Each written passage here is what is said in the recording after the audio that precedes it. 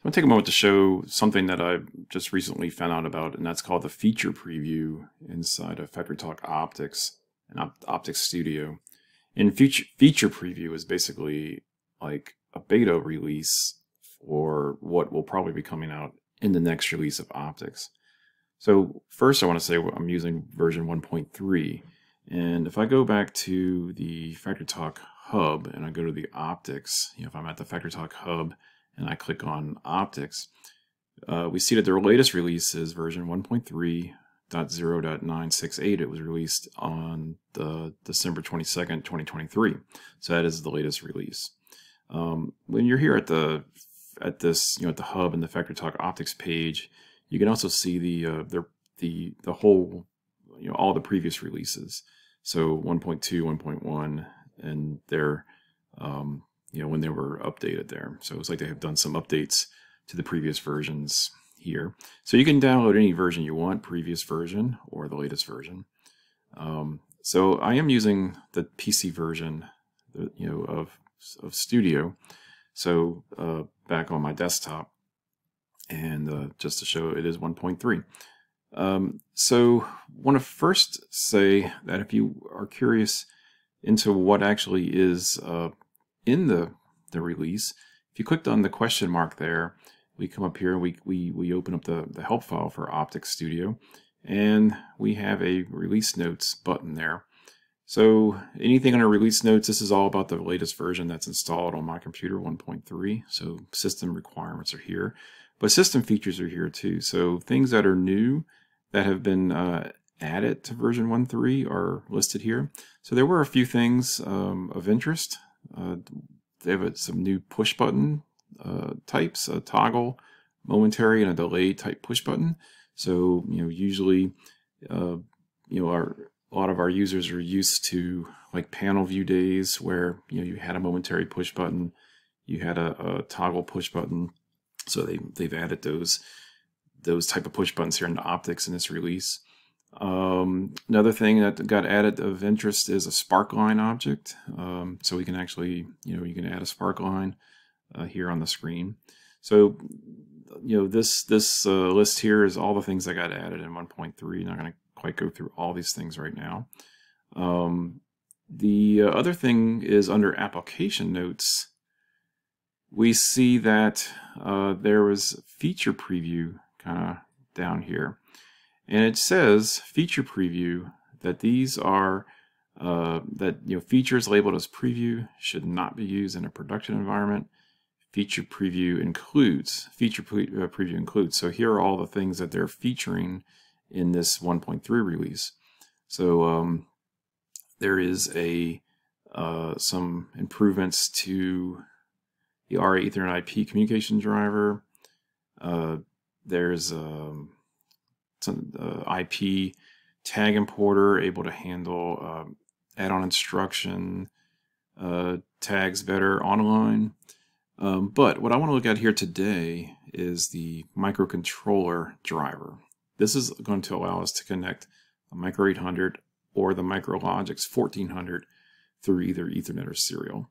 Now, up to this point, and even here in this 1.3 release, if I wanted to use FactoryTalk Optix with a Micro800 or a Micrologix 1400, I would have to use Modbus TCP or Modbus RTU.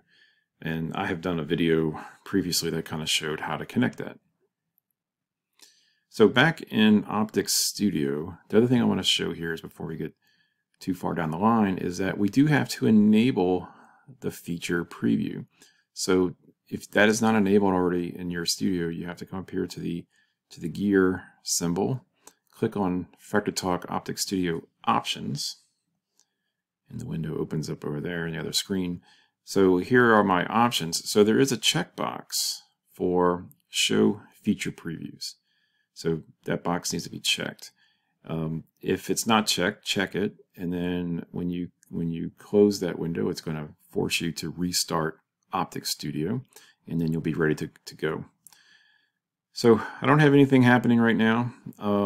In a previous video, I had created a Micro850 simulator project where I did a little full adder to kind of take two binary numbers and add them together, just more to show the user-defined function block capability. So I'm going to go ahead and use that program again. And I have my Micro800 simulator up and running right now. So I'm going to go ahead and just minimize that. Well, before I do that, I should show you that there are controller variables in here. There are, of course, the embedded I/O tags. There are also two tags that I created, one called input 1 and input 2, and these are both basically integer values. So we're getting some data right now from the simulator. So back at the optics, I'm going to first configure the driver to connect to the Micro800 simulator. So I'm going to click on the there on the dashboard, click on the wizard, and I'm going to say new station. Now, being that the feature preview is enabled, there is this selection here for microcontroller station. I'm going to go ahead and click that. And the option here is that I can choose either Micro800 or MicroLogix 1400. I'm going to stick with the Micro800 and give it an IP address. And the IP address is the IP address of the emulator, which is tied to my loopback IP. And then I can give it a name. And I'm going to go ahead and rename it to Micro850 Sim. I'm going to say next. So just like before, with any other communication driver, I now have the ability to import the tags. And the nice thing about being that since it's a Rockwell driver, Rockwell product, I do have the option to do an online import. Now, one of the things I've noticed here just playing with it is that there is not a select all button. So one kind of workaround I've found is if I click that first one and then scroll to the bottom and do a shift click, then it kind of highlights all, and I can basically select them all that way. And it has successfully imported, and I'll say exit. So now we come back here to COM drivers, we see our microcontroller, Micro850 Sim, and here are the tags, input 1 and input 2, and then all my embedded I/O tags. All right, so I've already kind of had pre-created a screen here, and I had two sliders, or linear gauges, basically. One is tied to input 1, and one is tied to input 2. And I also went ahead and created two spark lines just to see how they kind of work. So put spark line 1 tied to input 1, and of course spark line 2 to input 2. And the idea of this little program I created in another video was I was using the Micro800 to basically to do Boolean math, Boolean addition, or I should say binary addition, with a full adder circuit. So basically, input 1 will represent the input, input 1 binary number, 4-bit number, and then input 2 is a 4-bit, essentially a 4-bit number. And out of the adder will be the binary representation of that. So for instance, and let me go ahead and so let me go ahead and put this, since I got everything tied here ahead of time, let me go ahead and create the emulator window so you can actually watch this work for real. So essentially, that was it. We're tied to the Micro800 simulator. I'm looking at live data from my Micro800 simulator. I see here I got outputs 1 and 2 are on, and that basically represents these right here. If I take that one down, we see output 1 is on, and it's lit up here as well. So this was, again, a simple thing where, this was a 1, and that's the binary 1. 2, binary 2. 3, binary 3.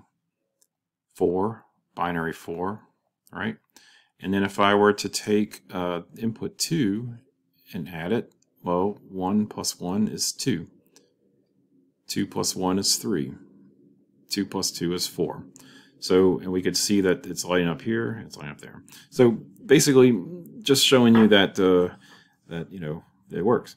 The what I like about this, and I think is really nice, is and interesting, is that anybody can really get started with optics and an actual real ladder logic or function block programming and a real controller completely for free, because we can download FactoryTalk Optix Studio completely for free and unlicensed for the desktop version, and we can run this emulator, and we can download Connected Components Workbench Standard Edition for the Micro800s completely for free, and you can run this Micro800 simulator. You don't have to have any hardware. You don't have to purchase any software licenses. So I think that's really pretty interesting, that there's really no barrier to at least kind of playing around with the technology here and kind of learning optics, as well as tying it to an actual real controller, so to speak, or an emulated controller to actually simulate real industrial control applications. Now, once again, this is a preview version, so I'm not going to tell you that we can use a Micro800 in a production environment. Basically, it's beta, so it's not 100% ready to go. It's great for testing. It's great for kind of playing in the lab. It's great for learning. And then in a future release, hopefully version 1.4 release, we'll have the ability to connect to a Micro800, in a true production environment. So just thought this was kind of interesting. Wanted to show it. So enjoy. Have fun.